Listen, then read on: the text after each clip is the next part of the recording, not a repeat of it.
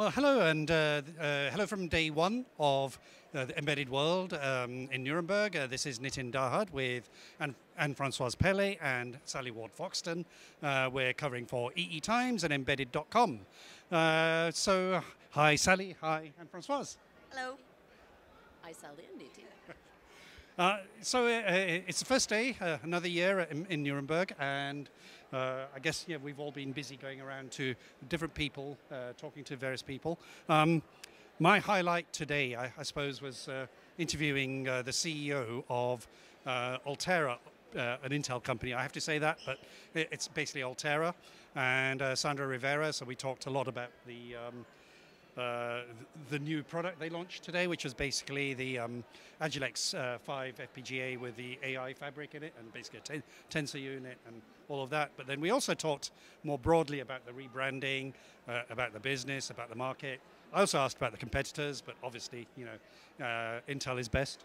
So, I think it's quite. That's not my opinion. That's basically what their opinion. That was actually quite good. And then the other big news today, which I just literally just came away from Foundries.io and spoke to George. I'm not sure if he's a chairman or the founder, but Foundries.io was acquired by Qualcomm. And this is really what George and some of these guys were telling me was it was to sort of address their IoT offer, because the software development platform for IoT, because they're focused on Android, and Foundries.io's expertise is Linux and Yocto, so I think they needed that team. So he was telling me that they're going to operate independently, and as Foundries.io, but provide that expertise to Qualcomm. But as it is with all of these startups that get acquired, they operate within, but then they also get that support from the infrastructure. So that was quite interesting. So I've got lots. I mean, I spoke to lots of people. I spoke to Callista Redmond at RISC-V. I spoke to the CEO of Quintoris, which is the European RISC initiative. With the key chip companies, and he told me they're too early to do any interviews. He said maybe towards the summer they'll be able to talk a little bit more about what they're doing. So that'd be quite interesting. But Sally, what did you see?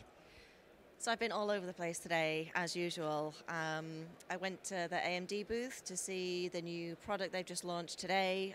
They've got a new generation of the Versal AI Edge Gen 2, which is coming. So they've made some updates to this. Is programmable logic, but with an AI engine hardened in it, and they've made some updates to the AI engine, which was exciting to hear about. The double the amount of computing in each tile, so they're improving performance. They've increased the memory.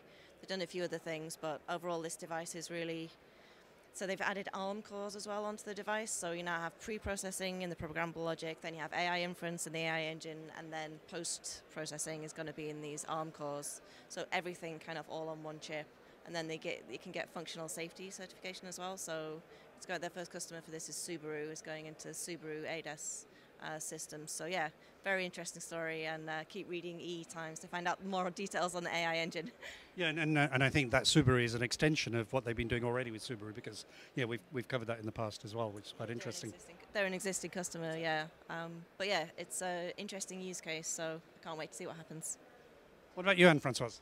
Well, I've tried to give some logic to my meetings and interviews today. So it was really about sensors, data processing, moving to the edge, directly on device. So I talked to Pauline Technology, which is a finalist of the Embedded Award, and for their chip, their NASP chip, neuromorphic analog signal processing chip, and it's really about raw pre-processing of the data to lower the power consumption and lower the inference latency, and also about data processing.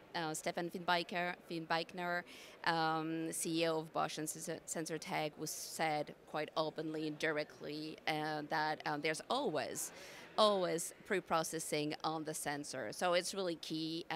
Bosch Sensor Tech was demonstrating to 3-axis accelerometers for wearables and hearables, and an air quality sensor. And he really highlighted the need to go always low power and to minimize the size so that sensors become ubiquitous. And talking about data processing, that gives the transition to sequence communication. It's a bit further away, but sequence communication, as we know, was about to be acquired by Renesas, but eventually the bid was ended. And Olivier Posey just explained that it is exploring multiple options, strategic options. And he highlighted a key project financed by France Relance, BPI, and they are going to develop chip that is supporting the new radio eRedCap standard, and that's going to give secure, low cost, and very optimized chip for massive IoT.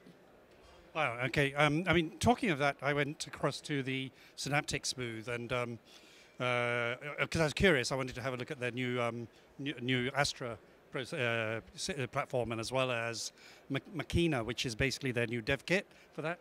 And it's a $250 kit, but what the product manager was trying to tell me was a lot of people don't really know how to train their models, don't know how to do the stuff. So basically, it's enabling that kit, which is pre-flashed and everything. So all you do is you just sort of apply your own data in that, and it looks cool. I mean, I haven't tried it, but yeah, it did look cool. So there's a lot of that going on, in Synaptics did that big launch, and I think you'll be looking at that tomorrow. So hopefully we'll get more on that. But Sally, what else did you see? So I also went to Ambic Micro. They have a new product out, the Apollo 510. They've started the 5 series of Apollos. So Ambic do microcontrollers, but like ultra low power. So they have this sub-threshold technology where they run it really, really low voltage, and that's how they save power. For the 510, they have gone with the Cortex M55 with ARM Helium for ML acceleration. So a lot of what we're talking about was to do with AI acceleration on these really ultra-low power devices. But Scott Hansen, the CTO, had a long talk with him about this. He's saying you don't need an NPU. Because when customers come, they think they need the NPU. They don't need the NPU. You can gain so much in software now. You can gain so much from different model architectures, and it's proceeding really, really quickly. They also write their own low-level software. They write their own kernels for ARM as well. So there's so much to be gained still from software, as his argument. You don't need an NPU. So. Okay. I covered memory quite a bit today. I mean, I spoke to the infamous Marco Mesca as well, and we talked about some of the things there. And but I also caught up with Weebit Nano, and got educated on ReRAM technology and its advantages over Flash, especially below 28 nanometers. And what their sort of strategy is get qualified with all the foundries that potentially want to compete with TSMC, I guess. So they've gone Dongbu, for example, in Korea, and they're working with them, but they're doing it with several foundries. And I think I kind of asked, so how do you get your $500 million valuation on the market? And basically, I think it's basically that opportunity that's coming through all these different avenues for its technology, for the ReRAM technology. So that's quite interesting. I don't know if I think there's something there, but it's still very, very much in the building phases for ReRAM. So I don't know if any of you have got any sort of other things. So yeah, plenty of interesting things here on the show floor. I went out to see the demo of the new Renesas part with the big AI accelerator in it, the RZ V2H. That was a lot of fun to see that up and running. They always have the cameras on the people walking by and doing person detection and so on. Their big thing is they don't need a fan. It's quite a powerful processor, but it doesn't get hot, very power efficient, no fan. So definitely worth seeing that demo. I also went over to see Ambient Scientific. I had a very interesting talk with GP Singh. Very, very interesting architecture, analog analog compute and memory, which is exciting. It sounds like it's part analog, part digital. I want to follow up with them and learn more about it. Maybe in the next few weeks, keep reading etimes.com to find out more about the analog technology in that. But yeah, this is for ultra low power, like for wearables and really tiny devices. So yeah, very interesting company. I think one of the themes I keep seeing today, was around the power, lower power, and integration. More and more integration on one die, for example. And the other area, which we didn't really cover, was software and DevOps. And so I spent some time with Perforce today, and they told me about their latest annual State of the Automotive Software Development Survey, which is conducted among 600 automotive professionals worldwide. And I wouldn't say too much, but it's a movement away from security and safety as a trend to, people still want the security and safety, but now they're looking for quality because the code is getting so bloated. With Android, for example, you have 50 million lines of code. So how do you test for that? How do you do that analysis? So I think that's kind of getting bigger and bigger. So quality is a thing that people are looking for. And I don't really have much more to say, but I saw an interesting company that I saw first in 2019 at the Things conference, and I saw Vinka as well today, Vinka Giesman, called Koitek, and they're doing battery profiling. And she was explaining today, the CEO, about the importance of battery profiling for IoT devices, for wearables, for battery-powered any gadgets, and it was quite fascinating to see that and how their distribution model with hardware from the distributors, their software goes on it, and they're providing. I think their announcement was some free software that you can provide access through that. I'll write about it in etimes or embedded.com. But yeah, it's quite interesting. But yeah, I'm looking forward to tomorrow. Is there anything you're looking forward to? Oh yeah, sure. Well, you were talking about software. Actually, I touched a different subject that I usually don't cover, but it was about C++ compilers, and the company was SolidSense, and it was really interesting, and we touched the Rust language, and because there's a key question about memory safe. Is it memory safe? And they have a team. They're doing their thesis, and they have a team inside the company working on Rust. So I'm looking forward to knowing more about this.